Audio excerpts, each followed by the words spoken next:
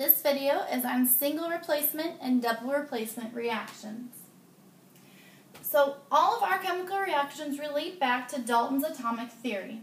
And Dalton's law said that chemical reactions occur when atoms are rearranged. These are two examples of reactions where atoms get rearranged.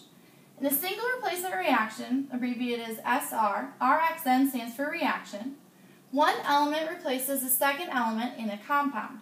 So I write out my generic form of A, my single element, and then BC is my compound.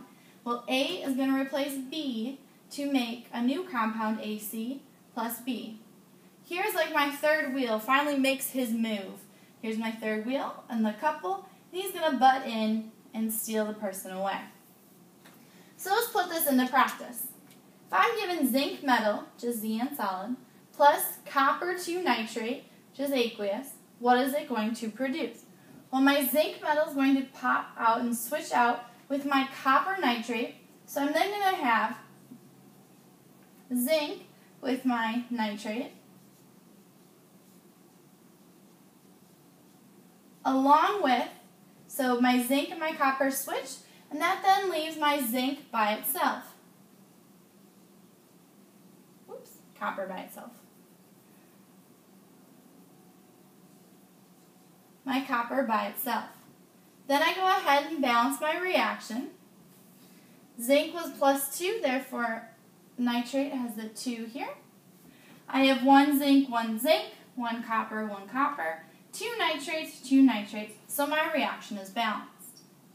Go ahead and try the reaction, first converting names of compounds to their chemical formula, and then determining your products of bromine gas reacting with sodium iodide and what it's going to produce. Don't forget your diatomics.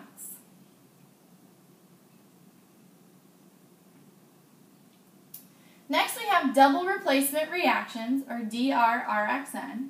Here we're going to exchange, or it's an exchange of two cations between two different compounds. Remember that your cations are your metals and they're always listed first. So my cation here I have A and a cation here of C, and they're in these compounds A, B, and C, D.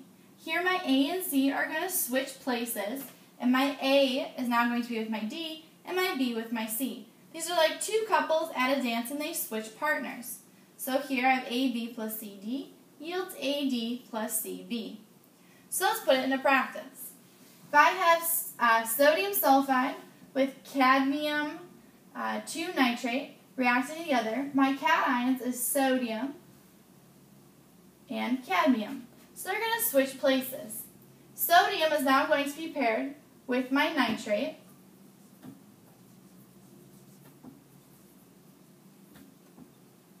And then my cadmium is going to be paired with my sulfur.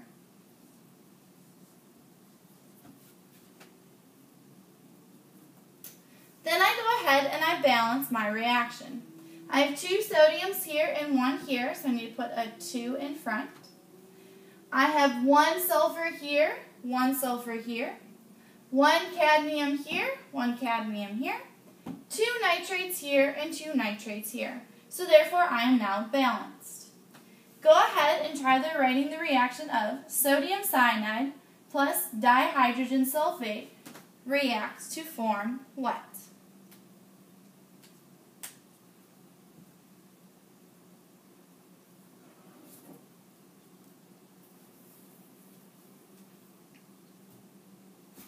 For your single replacement reaction, you should have got 1 bromine plus 2 sodium iodides yields 2 sodium bromides plus 1 iodides.